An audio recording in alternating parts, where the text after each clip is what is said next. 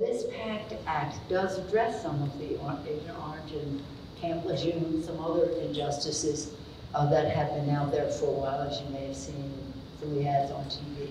Our history in our country has been veterans helping veterans. 1 year ago, this became the law of the land.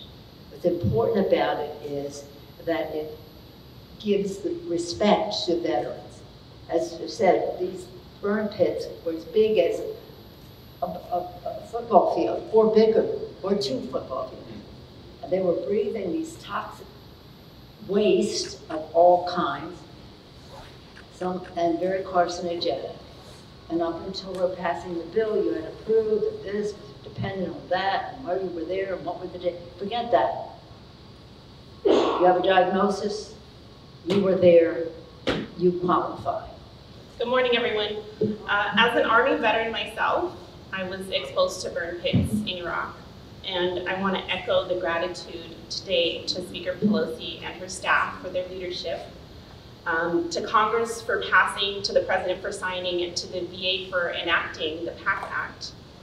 I thank Swords to Plowshare, the VA Hospital, and our other partners in service like the Institute on Aging for their partnership in helping us get the word out to our veterans and their family members. A little bit about the San Francisco County Veterans Service Office. The SFCVSO and CVSOs across the nation are helping veterans and their family members apply for federal, state, and local benefits every day.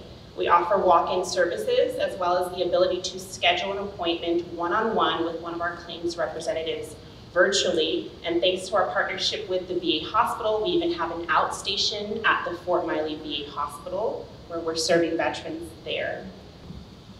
Since the enactment of the PACT Act in August of 2022, over 3,000 new veterans have reached out to the San Francisco County Veterans Service Office for assistance in filing claims, and we will continue to connect with and help every veteran who has served.